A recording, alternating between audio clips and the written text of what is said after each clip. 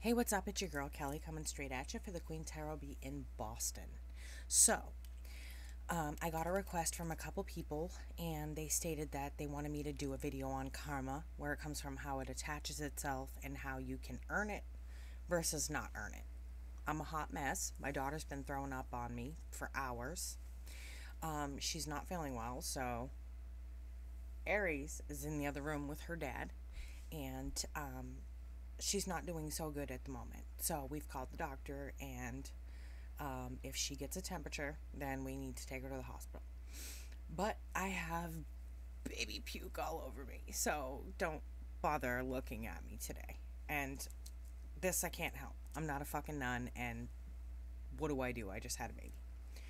So I will keep pulling it up throughout this, but shit happens. We're all grown adults here, and we see that, I'm wearing another tank top and everything. It's just not working. So, karma. Now, if you think about the world in matter, I think about the world in a quantum physics way, okay? I think about the world as matter. This right here, this solid desk, wouldn't be solid if all that matter didn't come together and give the optical illusion that it was solid. Now, if all this matter split apart, then we wouldn't have an issue of it being solid. It wouldn't be there. So think of it like that. Now, say this split apart. All those particles are going to be in the air, right? Well, matter attaches itself when you speak it into existence or you act it into existence, is from what I've learned over the years. I've been doing this 30 years.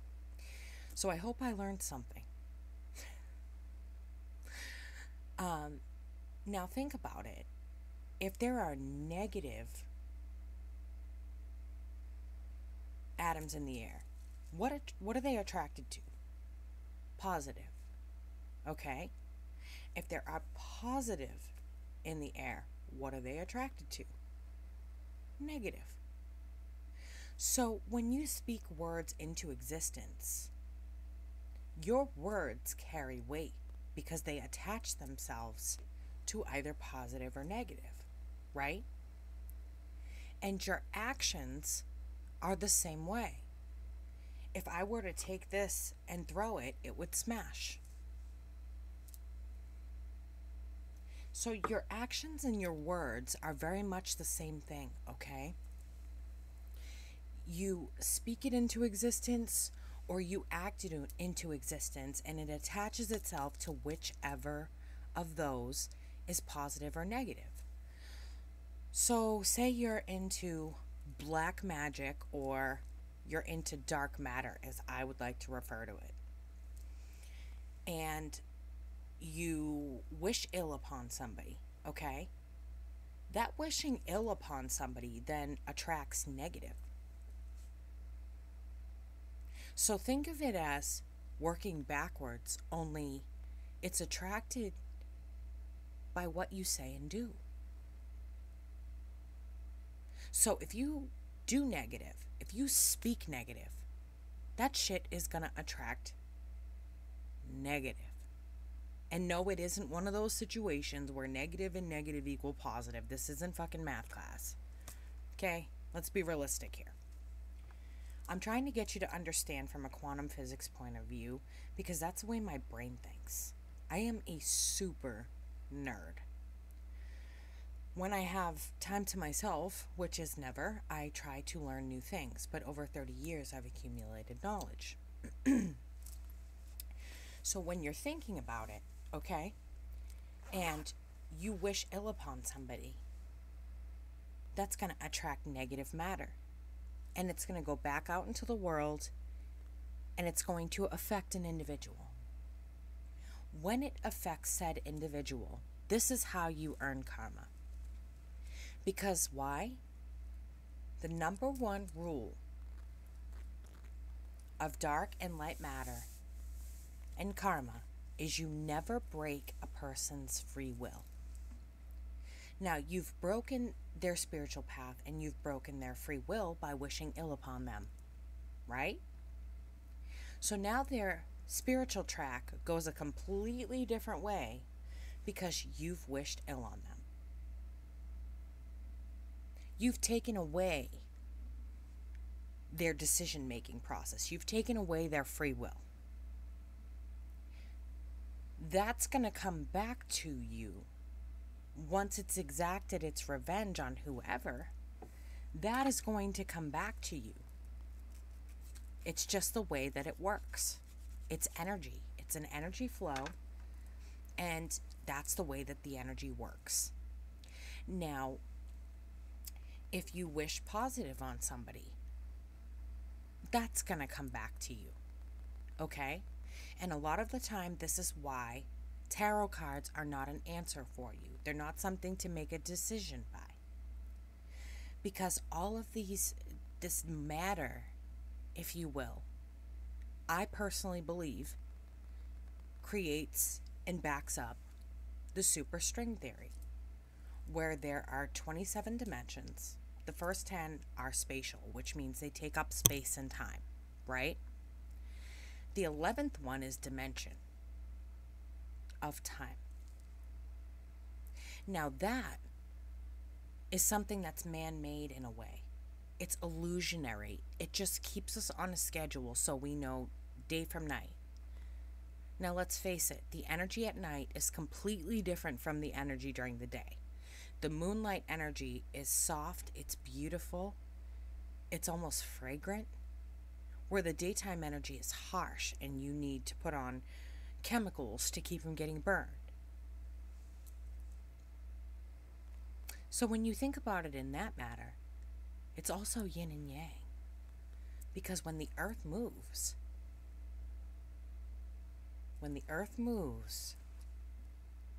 it goes in what we call a 24-hour period. Now, we don't technically get 12 hours of daylight where I'm from. We're lucky if we get a few between all the clouds and the smog.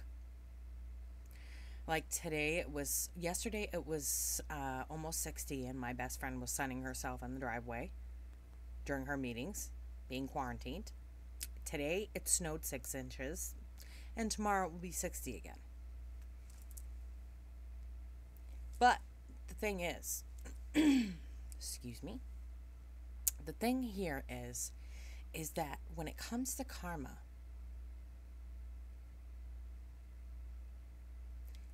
in those dimensions, that matter, dark and light matter, exists in all of them. The other, you're wondering, she only told us about 11 dimensions. So what about the other ones? What about the other 16, right? Well, the 12th dimension is where the angels are said to reside. Now, each one of these is a different vibration, okay? So when you hear people talking about vibrating in the 5th dimension or vibrating in the 5th, that's what they're talking about. Because we are bred to vibrate in the 3D. So when people are trying to raise their vibration, they're trying to raise their vibration into a different dimension. The 5th dimension is where you're disconnected from your physical body, but it's not a bad thing. It's in the sense that you don't have the cares and the worries of the 3rd dimension. You don't cry, you're not always upset, you're not always anxiolytic or stressed out, you're not pacing the floor with your anxiety.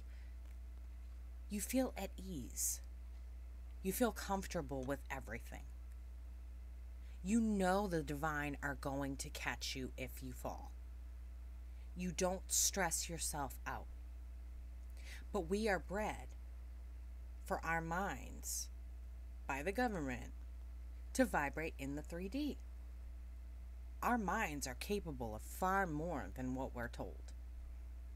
But if we all knew that, we'd all have different lives, right? Well, here's a way to have a better life. You can vibrate higher. You have 10 dimensions to work with. One starts with the very worst life you could live. all the way up to 10 to the very best life you can live. It's called living your best life. It's okay if you get somewhere in between. Just get out of number 1. Okay? Number 2 is said to be esoteric. Number 3 is 3D. You want to get to number 5. Now, those other 16 dimensions, this is what we call the makeup of the genetic code and genetic material. Because after 12, where the angels reside, is mathematical codes to restart every single species on this earth. The earth itself, it's a total reset button. So we focus on the first 10, okay? And in those 10 reside karma. Why? Because those 10 are made up of matter. Those 10 are made up of... So if we attract negative matter and we send it out in the world against somebody, whether it be jealousy, whether it be envy, whether it be hate, whether it be whatever, it's going to exact its revenge and then come back for your ass. Okay? It's going to come back for your ass. I think I hear my daughter squealing. If you put out positive energy for people you love, for the world, for those you care about, whatever it is, that's going to come back to you as well. That's called karma. Now, I bet a lot of you didn't know that you could speak your reality into existence. And now you do. That's what the government doesn't want you to know. Those are the secrets to living your best life. The more you speak into existence what you want, the more it comes true. I'm determined I'm buying a house in Bali and I'm going to move to the tropics and raise my daughter there and homeschool her. Not that it makes a big deal now since everybody's homeschooling, but I'm going to homeschool her in Bali in a beautiful house. And I keep speaking that into existence until it becomes my reality. Speaking things into existence creates your reality, okay? It creates your reality. And so the more you speak it, write it, put it out there, collect all of that matter, the more it's likely to bring you to the dimension where you're living your best fucking life. There's a secret the government doesn't want you to know. Now, there's a book that came out a while back called The Secret, and just because it wasn't an instant gratification, people forgot about it. Also, because it's work. It's fucking hard work to get up every day, be positive, and speak into existence something that isn't happening like that. I'm not going to have a house in Bali tomorrow. I'm 40. It's going to take me some time, but my ass is going to get there. You watch. I'll be doing videos from my porch in Bali with a beautiful background someday, and you guys are going to be like, are you kidding me? And if I don't go, it's because I'm actively choosing, I'm making a choice to stay here, which I don't know why I would do that.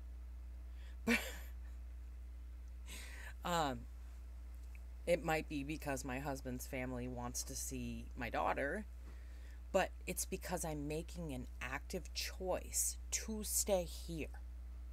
That's the energy that I'm putting out, right? Right. And so all the time I'm constantly saying my house in Bali. You don't speak it as if you think it will happen, or you just want it to happen, and if it does, it does.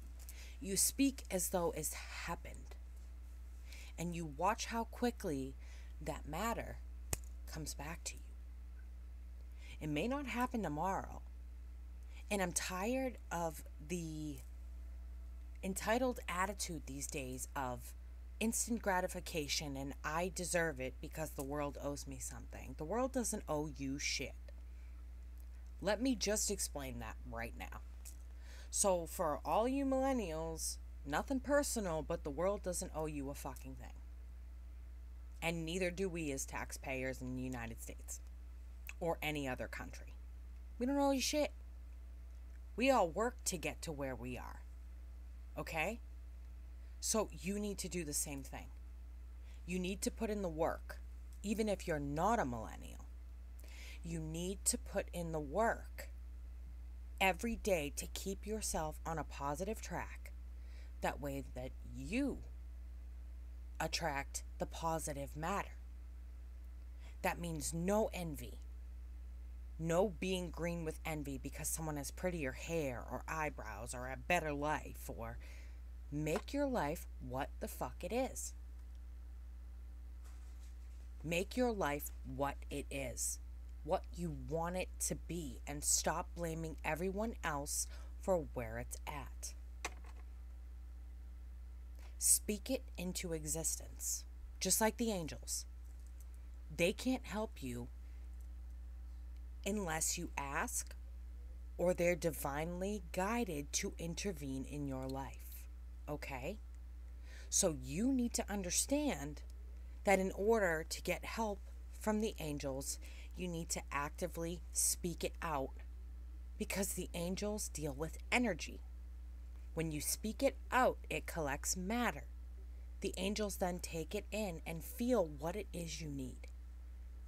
They don't do language, and they don't do fucking mind reading. And so when it comes to karma, in every single one of those dimensions, you can earn it by doing simply good or bad. If you're envious, if you're hateful, if you're a negative Nancy, if you're judgmental, if you talk shit, if you want to say something, say it to someone's face. Okay? I don't care if you're Aries, Taurus, Cancer, Gemini, whatever, those are backwards, Leo, fucking, I don't care what you are. You want to earn negative karma, then chitter chatter behind someone's back and play nice to their face, because you're taking away their free will as to whether or not they want to be your friend. Free will is in every little thing that we do. Living your best life is living a life where you're authentic, and that takes fucking work. So if you're not ready to work, then keep living your shittiest life. Keep putting out bad karma. Keep getting hit by towers. As an Aries, we get hit by towers all the time. March 27th, first decan Aries. Aries rising, first decan. Leo, moon, first decan. Mars, Leo, first decan. I'm authentic as they come. I'm never a different person. I'm always me. And I always say shit to people's faces. If I have a problem, I go to people. In order not to get, just ignore that, it's my email. In order not to receive bad karma, don't wish it on other people. Don't put it out there. Don't be the dumb shit who puts out bad karma and expects good karma in return. Talking shit about somebody or bad-mouthing people, I don't care if it's your boss. Tell them your opinion. You know what? I don't want to talk behind your back, but I don't like you particularly. We have to work together. So you stay here, I stay here, I do my job, you leave me the fuck alone. That's the way it works. That's what I did with my bosses that I didn't get along with in the past. Yeah, it pissed them off. Yeah, they hated me. But I did my job, and they respected that. Free will is in every little move you make. If you decide to turn left instead of right, free will. Because if you had turned right, and there's a 3-car pileup, who's to say that you weren't in it? If I choose to answer my phone, that's free will. Or I can choose not to answer my phone, and that's free will. But it takes me on a different spiritual path with every single decision I make. It changes the dimensions. Domino effect.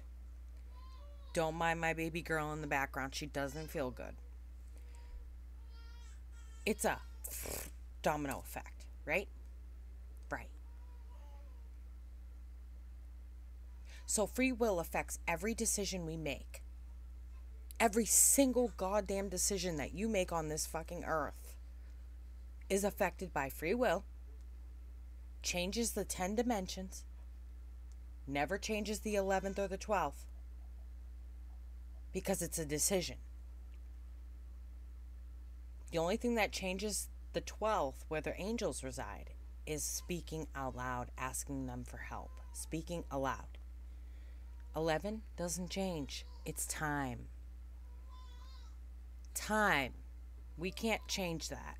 It's a man-made device to tell us when we can expect the moon, when we can expect the tides, when we can expect whatever. Whatever it is that's man-made these days. I don't know. I'm indigenous, so there's a million things it could be. We went by different things. So understand that no matter what you put out there, this matter attaches itself and goes back out into the energy field. And it brings you exactly what you put out. So if you're sitting around talking shit about people, gossiping about people, being judgmental about people, don't expect that your life is going to be wonderful. You're not authentic. And the energy picks up on that. That is where karma comes from a quantum physics standpoint. And there's a lot of research out there to prove that what I'm saying is true. There is matter, and there's antimatter. There's dark matter. They don't know where antimatter comes from. They have no idea. But there is matter out there. And it affects every fucking decision you make. If I were to sit here and trash all 24,000 of you, or however many are on this page, I would get that karma. But because I'm not like that, I don't judge any of you. Anyone who's read with me knows I don't judge. I've heard some shit. And it hasn't even made me flinch. Being a former forensic rehabilitation specialist and a trauma counselor, there isn't anything I haven't heard. Let's face it. I worked with criminals. I had them in my car, alone, transporting them from their house when they get out of jail back to, some of them are in jail in their house on the bracelet, but transporting them from jail to their house is rehabilitation back into society. And it is my job to make sure that they are good. At least it was. 7 years of college, 2 degrees, and 14 certificates later, I'm disabled. So, that had its own karma to it. I think I have learned something over these years. So I hope that you will heed what I'm saying and put in the work. Change your ways. Stop being dramatic, judgmental. Stop being all of these things that attract karma, and start speaking your existence into reality. This is your girl Kelly coming straight at you for the QueenTarotB in Boston. I'm going to go check on my daughter because I hear her and she's squeaking because she hears me. I will catch you on the flip side and leave your comments below. Bye, guys.